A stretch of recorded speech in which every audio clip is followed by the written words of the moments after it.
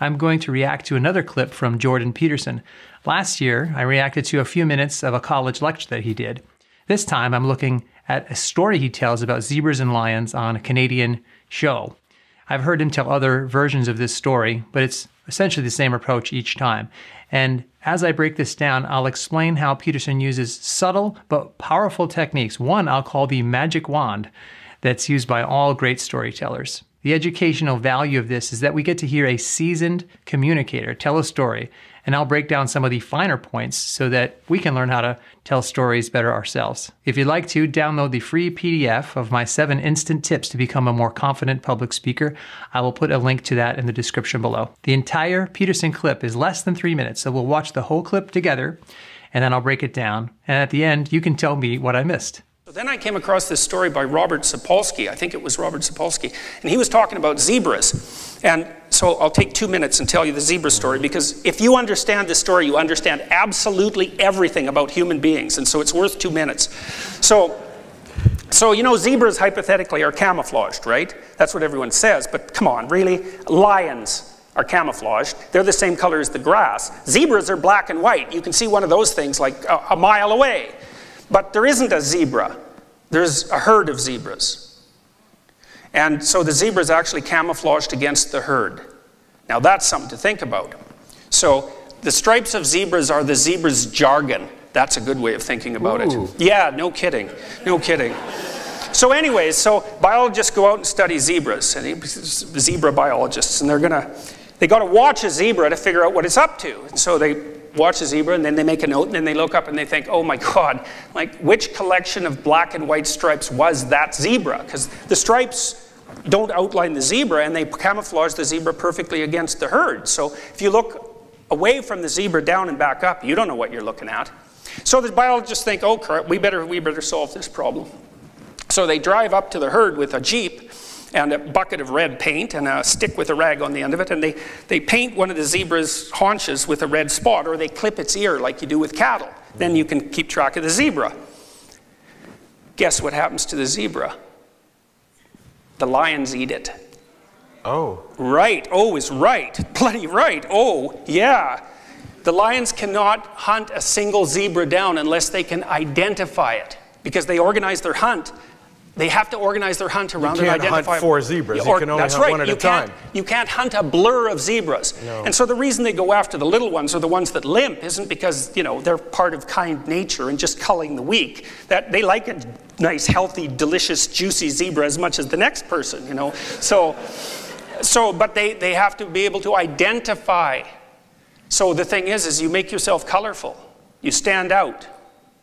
The lions will kill you. Aha. Right. Well, Canadians, we don't like to stand out. We like everybody to do okay. But we don't like it very much when people stand out.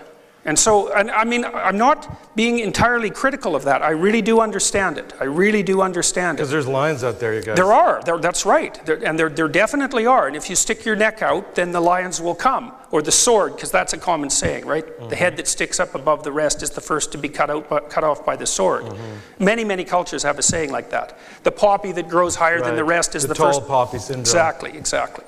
That's a powerful story. Let's look at 5 reasons why his approach works so well.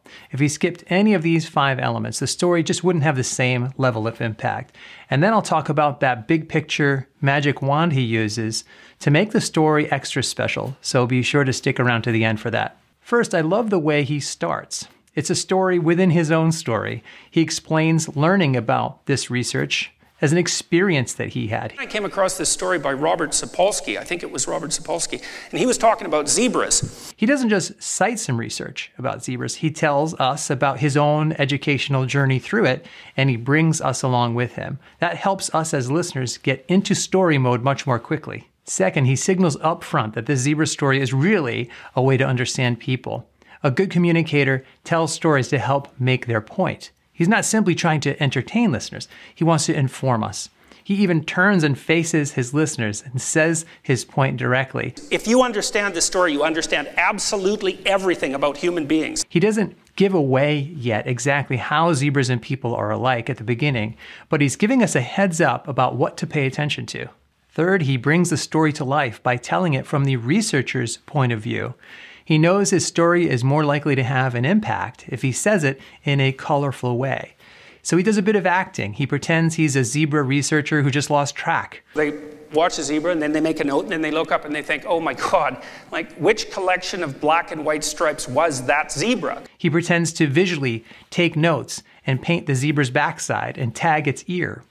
He is telling the story almost as if he's on the inside of it, like he's one of the researchers. And that brings us, as listeners, inside of it with him. That's much more engaging than talking about the same research as if he were an outside observer. That would have kept us, as listeners, on the outside as well. Fourth, he shares the key conclusion of the study. Lions don't select a specific zebra to hunt because it's injured or the youngest. Lions select a zebra because it stands out the most. He lets that sink in for a moment. He then brings the analogy full circle. Great storytellers land on what we call the moral to the story, the bigger lesson learned. Most inexperienced storytellers don't do this very well, but he does. He says, well, Canadians, we don't like to stand out. We like everybody to do okay. But we don't like it very much when people stand out. The moral to the story is that if you stand out, society will come after you. He reinforces the point by mentioning other similar sayings like the head that sticks up above the rest is the first to be cut off by the sword.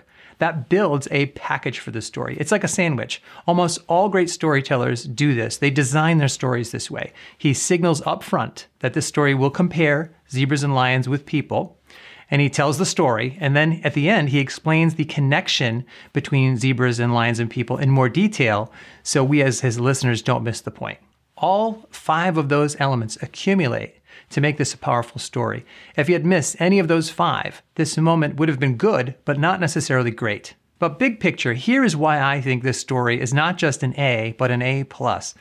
He's not just combining a story and an analogy. He's using what I call a little magic wand. He's enlisting fairly exotic animals in his story. So how does this function as a magic wand? When a magician says some magic words, snaps his fingers, or waves an actual wand, it's a mechanism that allows the audience to suspend our disbelief. It engages our imagination, and it helps us go along with it. In a story, the source of magic can be anything. The power can come from infinity stones, or a magic ring, or a special time-traveling phone booth, or in this case, Peterson's magic wand is zebras and lions. In stories, we often associate exotic animals with something mysterious or magical. Animals engage our imagination and emotions in ways that stories about regular people do not. Animals transport us more easily into the story. So as soon as Peterson says, I came across a story about zebras, as listeners, we can feel the magic wand working on us. We are already leaning forward and saying to ourselves, zebras, I want to hear all about this. We suspend our disbelief, we lower our defenses, and it makes us curious, softens us up, and allows us to listen without feeling attacked. It takes then almost no extra effort at the end to get us to accept that zebra and lion behavior are also true perhaps for human behavior. Now don't forget, he's talking about us, or at least Canadians who are in the audience. He's saying that we don't like it when people rise up too high. We like to take them out.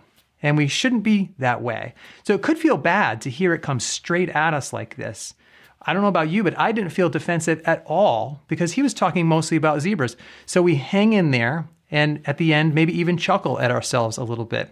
Stories and analogies are powerful in their own right, but including exotic animals really opens us up almost magically to listen and accept his point. And by the way, for fans of Peterson, you'll notice a couple of other items. One is that even though this clip is several years old, this is really what happened to him.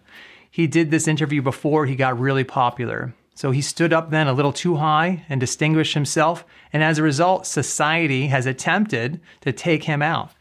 Another thing you'll notice is that he uses animals in other stories. Most famously, his analogy comparing lobsters to people in his book. It's also important to know that Peterson uses lots of different communication strategies.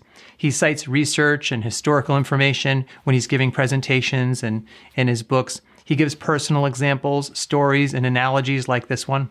We're just looking at one specific instance here, but he's a very well-rounded communicator, and we can learn a lot from him. Be sure to download that free PDF I mentioned with the 7 instant tips to become a more confident public speaker. I'll put links to that in the description below. question for you. What did I miss? And what are your thoughts about this story, analogies, and that concept of the magic wand of storytelling? And who else should I react to? I look forward to reading your comments in that section below.